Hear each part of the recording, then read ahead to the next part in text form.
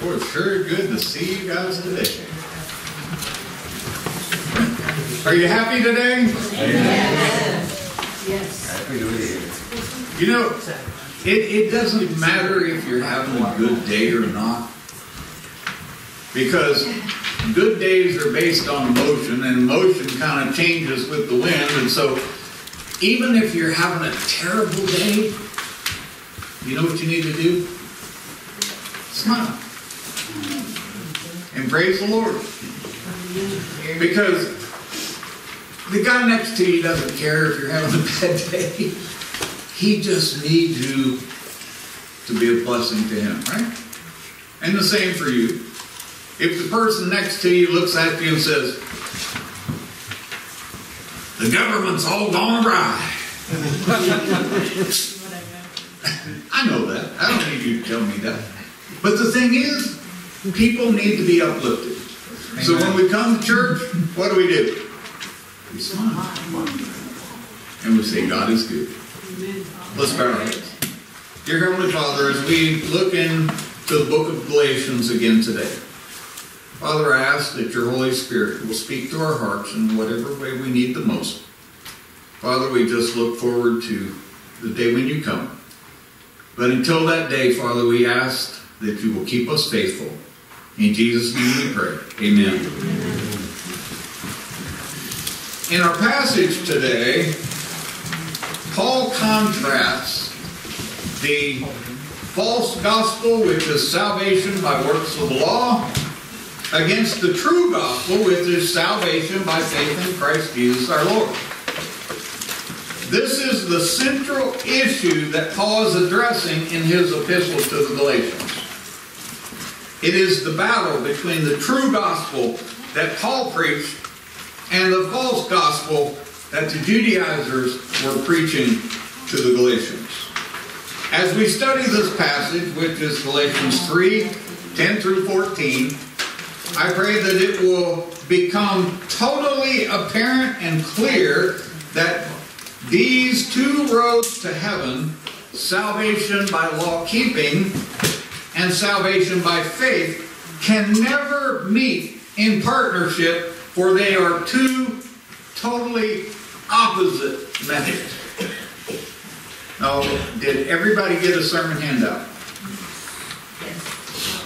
Anybody not have a sermon handout? Oh, we have one. We got one, Don? I'm out. Oh. All right, we got it covered now. Thank you very much. Now, we'll be following along, and the sermon handouts are just nice to have because you don't have to go hunting through your Bible real quick, and of course I'm going to go by you faster than that. So, sermon handouts, you just follow it right straight down. You know, these two methods of salvation are mutually exclusive. So the moment you accept one, the other one becomes of none effect. And vice versa. So our choice means everything. Having said that, now we'll look at a little more detail of the scripture, and we'll notice that the key argument that Paul raises in this passage is the argument of scripture itself. So we noticed earlier in Galatians he used different things to point in the same direction. Today he's going to use scripture. Now, what was scripture in Paul's day? The Old Testament. So that's what he's going to be looking at. And you'll notice several texts that he uses from the Old Testament. For, of course, that was the scripture of his day. And pointing out what he was defending, which is salvation by faith alone. Sometimes we think, oh, Old Testament, that doesn't teach salvation by grace. Just the New Testament. No, not really.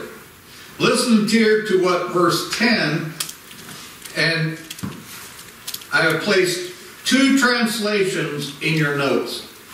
You have the New International Version at the top, and then you have the New King James Version. And the reason that I put these in there is the NIV says the same thing as the New King James, but the New King James gives it just a little more kick. It's a little worded a little more forcefully. And as you probably already know, that's exactly what I believe that Paul, that's how he wrote this book. He wrote it with passion. He's doing battle. He's fighting against something. And so he says, for as many as are of the works of the law are under the curse. For it is written, cursed is who? Everyone. Everyone who does not continue in all things which are written in the book of the law to do them. In the NIV it says exactly the same thing, but I believe, like I said, the New King James gives it just a little more kick. Look at verse 11. What does the word relies mean? Clearly no one who relies on the law is justified before God, because the righteous will live by faith. What does the word relies mean? Depend on. Anything else? Trust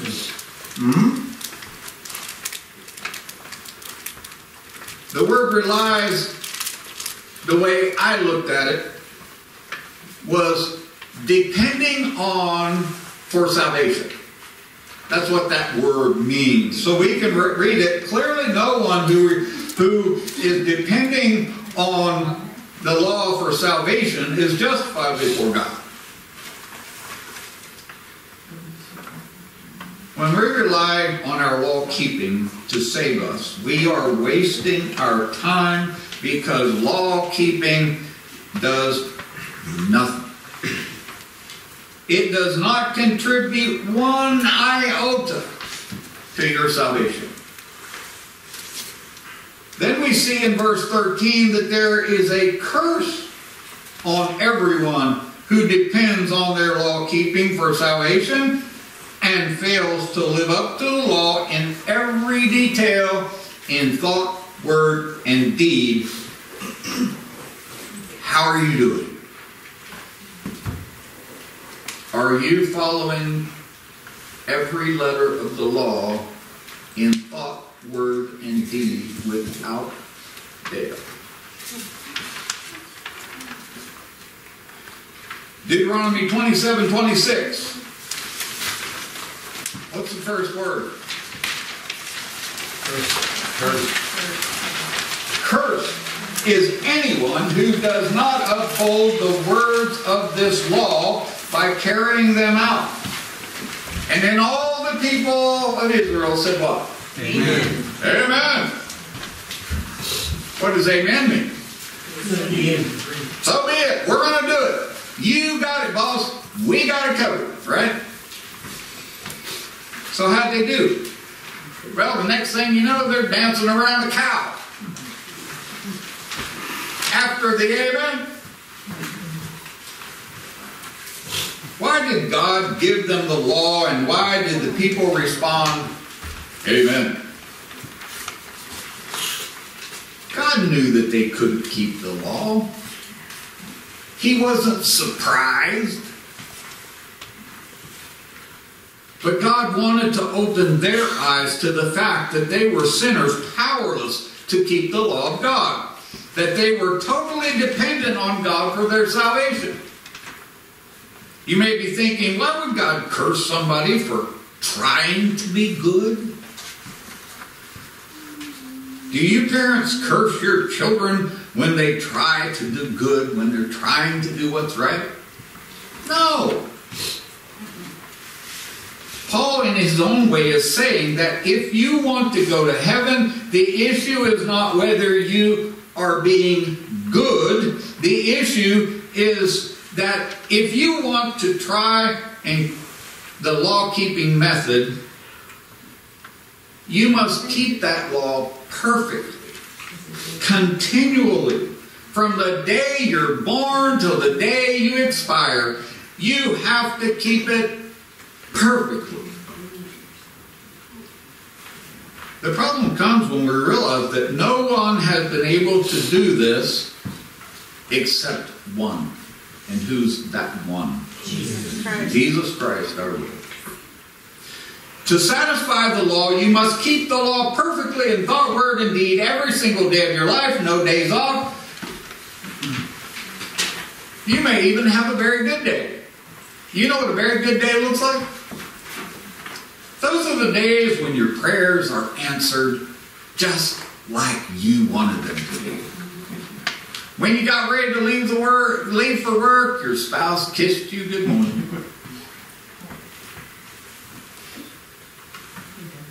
The boss gave you a raise when you got to work.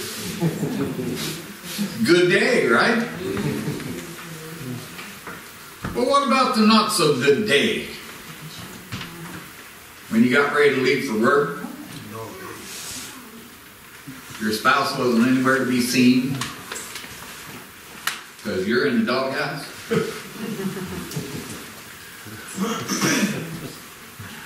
The dog bit you on the way out the front door. And then what did I hear you say? Oh, don't say it. You know, one of those days.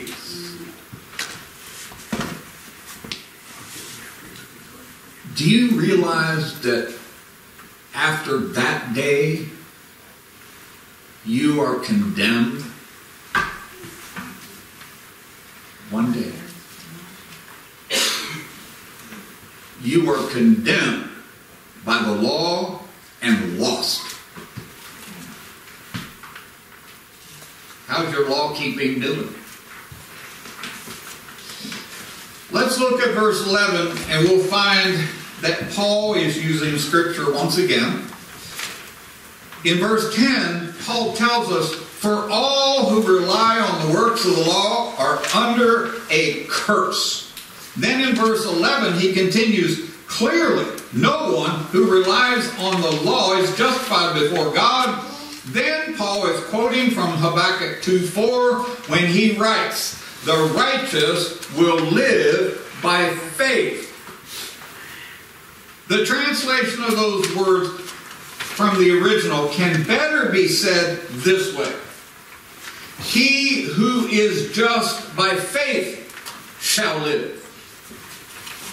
He who is just by faith shall live. I would like to bring to you something that you may not be aware of.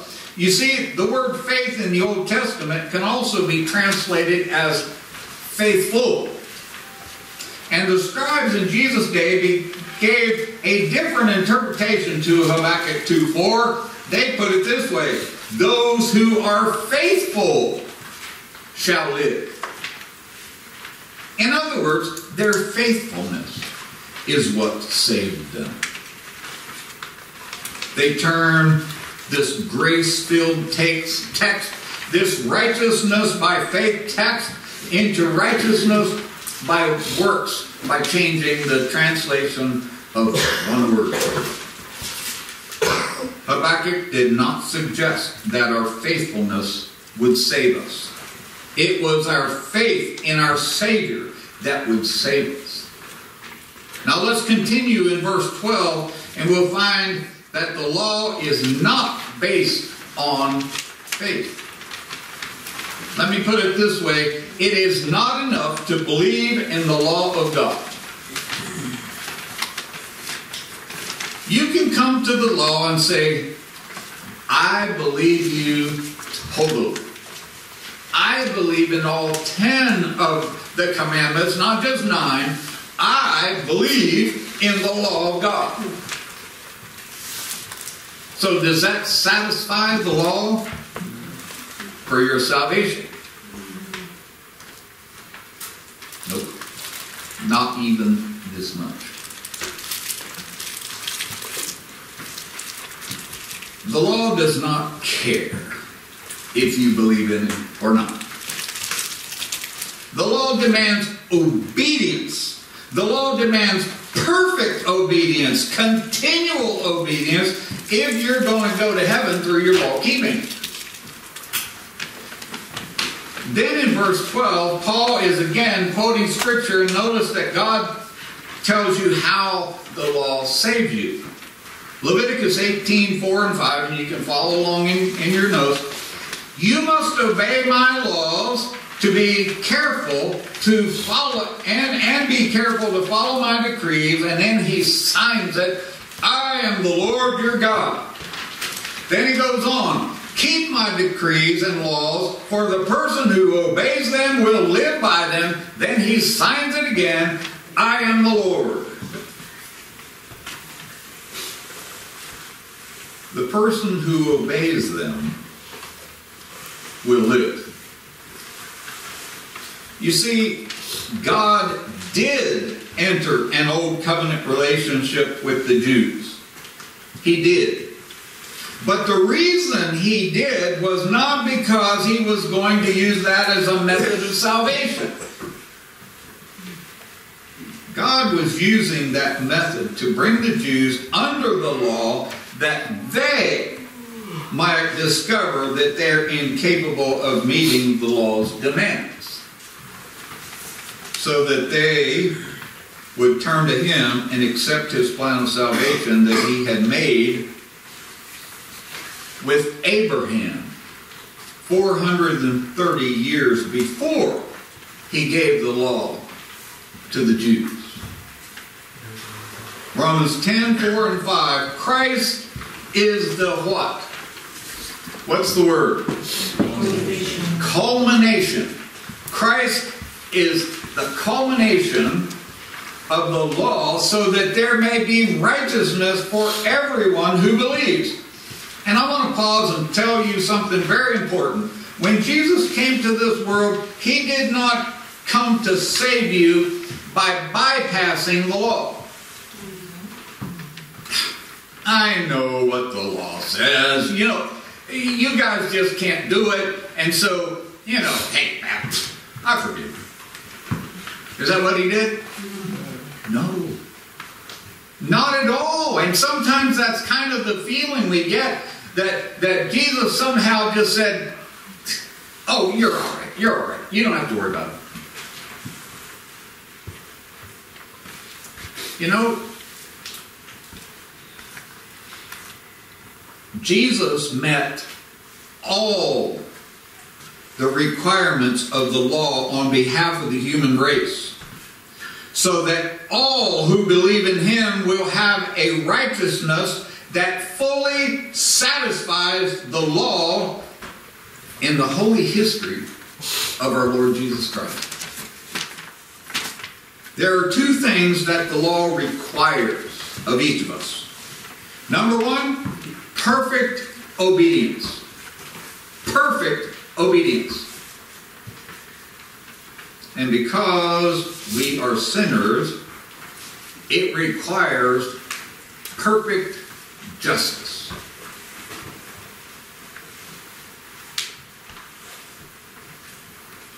In Christ, we have both. Perfect obedience, not yours, his. And perfect justice that you deserved, but he took upon himself.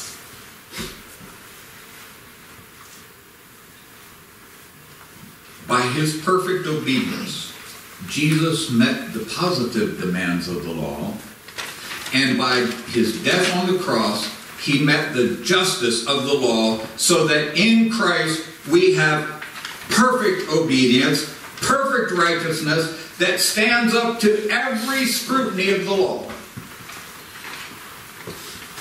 Jesus did not bypass the law. He did what you couldn't. So in verse 4, Paul gives us righteousness by faith.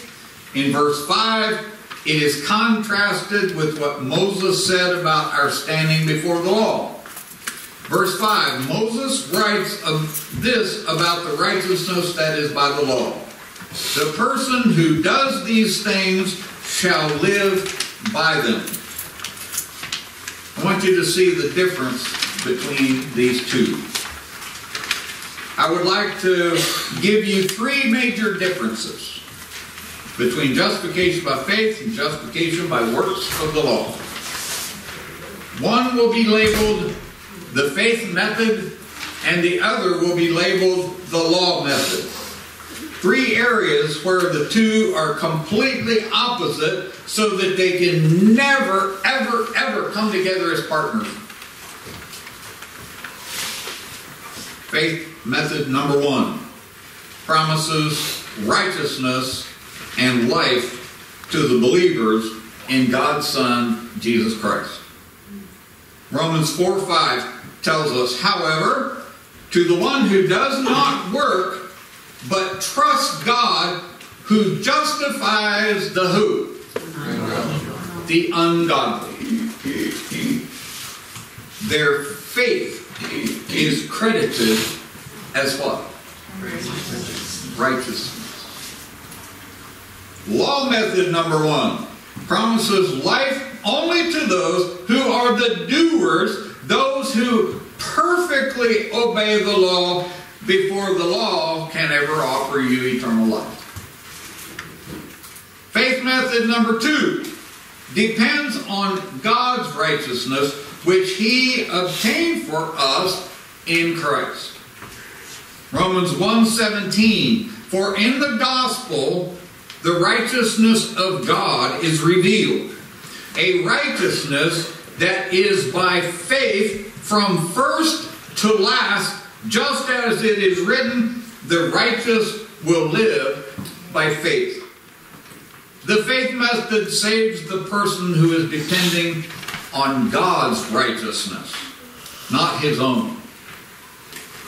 Law method number two depends on man's righteousness, standing alone before a holy God. How would you like to be that guy? Standing alone before the throne of God. I like to try and visualize the absolute power that is sitting there on that throne.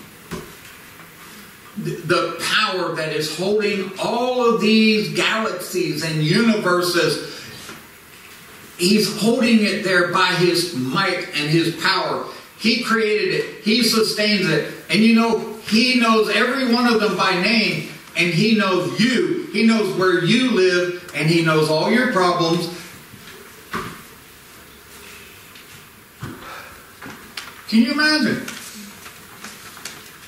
Go way out there in the universe somewhere, and you've seen the pictures. Your imagination can do it. Go way out there in the universe somewhere and look down at our galaxy. It's huge. But it's just one of billions and billions. Just one. And then you come zooming right down, right to our solar system. We see the sun and the planets running around and all that stuff. And you come down again to the planet Earth, and you come right down here to Clarksburg, West Virginia. And sitting right there is Sarah. We zoomed a long ways. I've got all the... But just put yourself in that spot. Larry Murphy. There he is. God knows my name. He knows how many pills I take. He knows everything. Everything.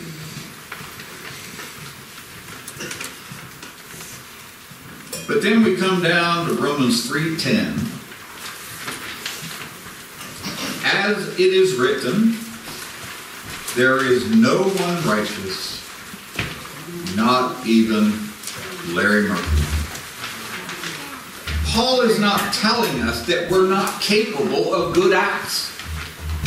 He's saying that we are not capable of good acts without our selfish motivations getting in the way. That's what he's saying. I'm going to pick on Sarah again. Oh boy. And I'm going to tell you guys, she makes the best muffins in the whole wide world. And I'm not exaggerating. But you know what? Couldn't I be hoping that if I give her a little pat on the back, maybe I'll get some muffins. But you understand from the illustration what I'm talking about. When we do good things, way too often it's because we expect something in return. Even from God. God, look what I did. I've been so good today. That's being human. We have our good deeds flavored. Isaiah 64:6 puts it this way.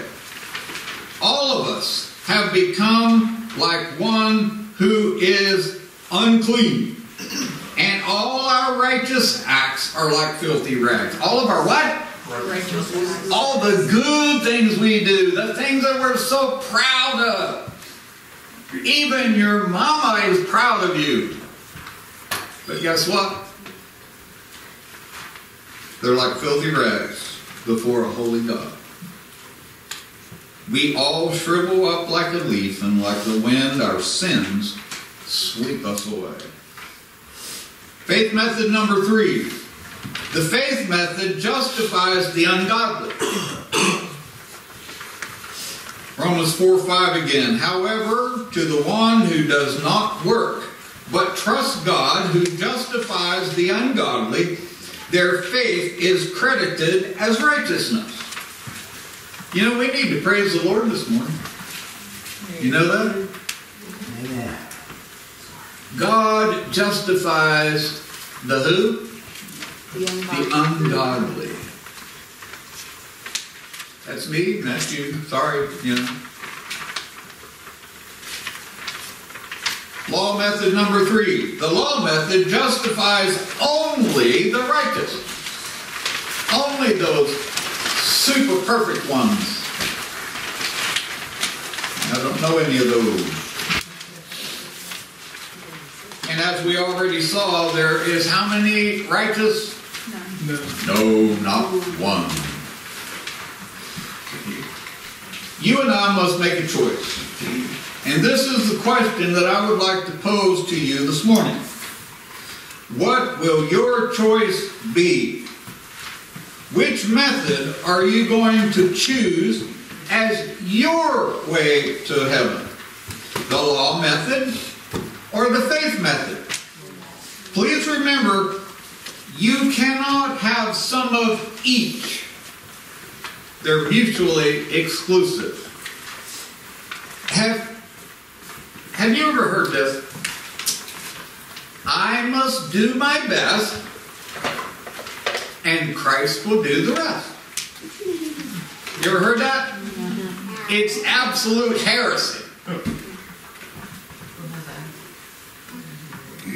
I must do my best, me first, then Christ will do the rest. That is a blending of the law method and the faith method. I'm going to keep all of those laws that I possibly can, and when I fall, bang, here comes Jesus. Really? That's not how it works. It's one or the other. It can't be a blending of the two. Galatians 5, verse 4. You who are trying to be justified by the law have been alienated from who? Christ. You have fallen away from what? Grace. You can't blend the two. It can't be done. You have to make that choice. And only you can make that choice. Folks, the choice is yours. In order to help you make the right choice, I'll give you 2 passages that throw a little light on the issue. This is where Paul is dealing with the Jewish failure and the Gentile success. Here, he is addressing Jews in Romans 9, 30 and 32. What then shall we say? That the Gentiles who did not pursue righteousness have obtained it? A righteousness that is by faith? But the children of Israel who pursue the law as the way of righteousness have not attained their goal. Why not? Because they pursued it not by faith, but as it were by works. They stumbled over the stumbling stone. Who's the stumbling stone? Jesus Christ. Now, I didn't add in a bunch more of the text. It would have stood out a little better. These verses let us know, as a matter of fact, which method will be successful. We see here that the righteousness that is by faith will be successful in getting us to the promised land, and the righteousness that is by the works of the law will fail miserably to get us where we long to be. The second passage I would like you to consider before making your choice is Philippians 3, 8, and 9. 7 and 8. What is more? I consider everything a loss because of the surpassing worth of knowing Christ Jesus my Lord, for whose sake I have lost all things. I consider them garbage, that I may gain Christ, and be found in him, not having a righteousness of mine own that comes from the law, but that which is through faith in Christ, the righteousness that comes from God on the basis of faith. Paul made the choice from righteousness by works of the law, which he had with bells on because he was a Pharisee, to the righteousness that comes from God. I'm asking you to make a choice this morning, a choice that will have eternal consequences. A choice that will give you hope of salvation or failure and eventually death. Doesn't seem like much of a choice to me, right? I don't have to really ponder on it very long. But folks, as for me and my house, we will serve the Lord. How about you? Amen.